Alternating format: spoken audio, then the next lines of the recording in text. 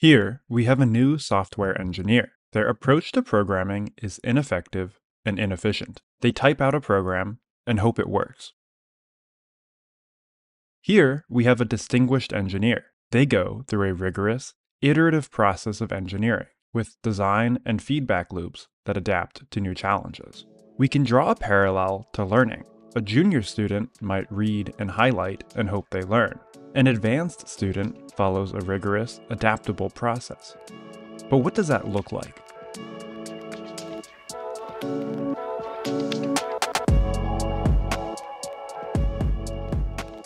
At the highest level, we iterate between self-regulation and studying. Pick your favorite team or athlete. During a game, they iterate between playing the game and taking a break to adapt their approach. The best are able to take advantage of half times or time in the corner between rounds to change their plan partway through a game. Within studying, we iterate between encoding and retrieval. Encoding is putting information into our brain, and retrieval is using and reorganizing that information to make it useful. Imagine a programmer. Encoding is like designing and writing the code. Retrieval is like running and testing the code. The best programmers go back and forth between these to finish a program. Finally, while encoding, we need to iterate between finding information and constructing a mental model of that information. Like a junior programmer pounding away at the keyboard, most people learn by finding and reading information. They don't construct a mental model. They don't retrieve and use information. They don't self-regulate and adapt. And they definitely don't iterate.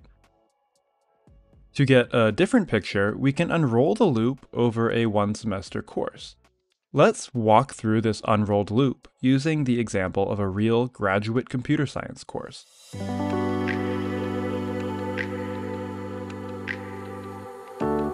We'll use Georgia Tech's course on deep learning, which has a publicly available syllabus.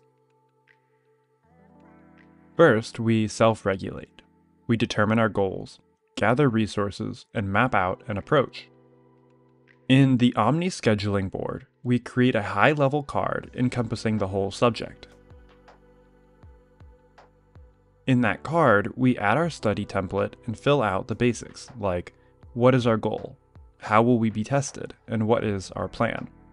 Next, we create an infinite canvas and map out a plan of attack.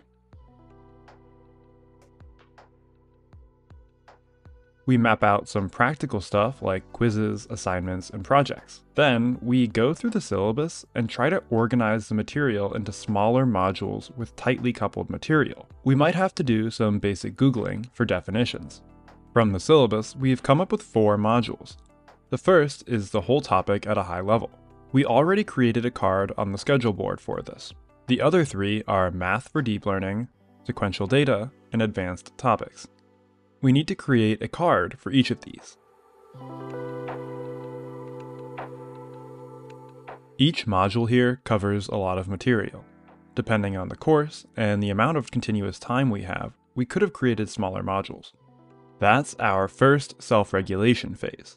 Now, we need to study the whole topic at a high level. We will start with retrieval and then iterate between encoding and retrieval.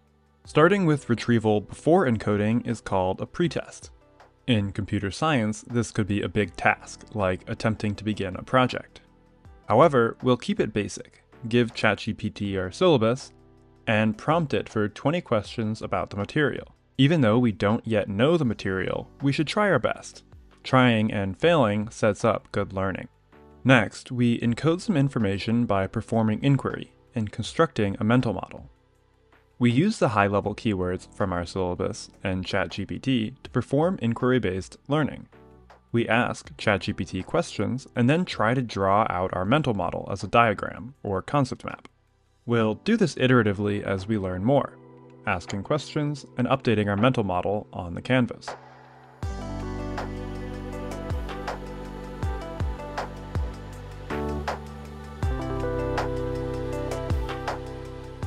After the first encoding, we should have a high-level understanding of the topic.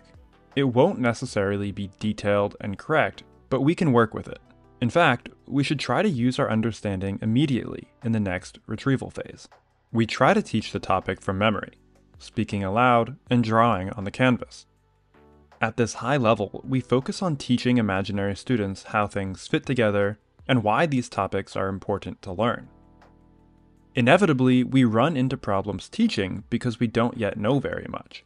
Using a red pen, we circle the things we're unsure about and write down questions that come up. Hopefully, we ran into things that were hard to teach due to our limited knowledge.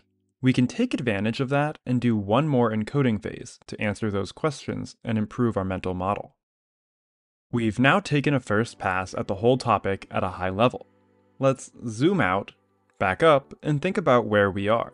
We need to self-regulate. We have two main tools for self-regulation. The first is our learning template from earlier, where we wrote down our goals and approach. The other is a goal cycle.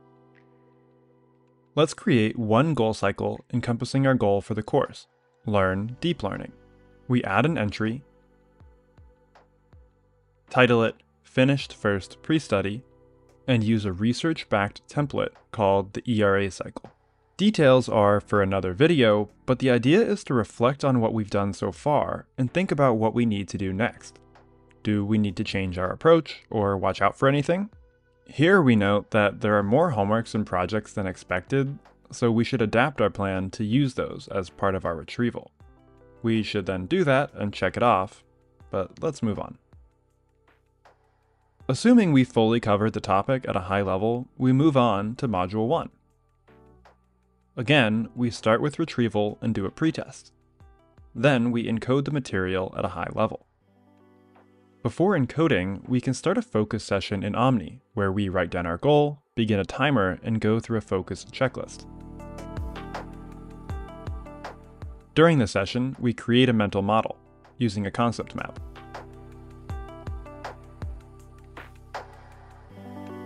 After encoding, we do a quick retrieval session. Try to draw the same concept map from memory, and then check retention. More encoding sessions follow, where we build out our concept map and mental models further. Additionally, we start creating spaced repetition flashcards for facts and vocabulary we want to remember. The following retrieval sessions will include doing those flashcards, teaching the material, and working on homework and projects. If we find something confusing or difficult to use, we can call it out in a goal cycle and focus on it in the next encoding session. At this point, we need to think about long-term retention. Maybe we need to remember all of this for a final, or even a big professional exam in a few years. For that, we can use the scheduling board and continue to perform retrieval and a little re-encoding for topics we've already covered. We can move cards from one column to the next, record the date we reviewed, and color code retention quality. By now, we're doing pretty well. We're finding information using inquiry-based learning and constructing a mental model on our infinite canvas. We're encoding new information into our brain, and then retrieving and using that information to check our learning, reorganize neural connections, and create curiosity. Throughout our learning, we're self-regulating by looking at the big picture and adapting our approach to new challenges. Finally, like a distinguished engineer, we're following a rigorous, iterative process that can be repeatedly adapted for any learning goal.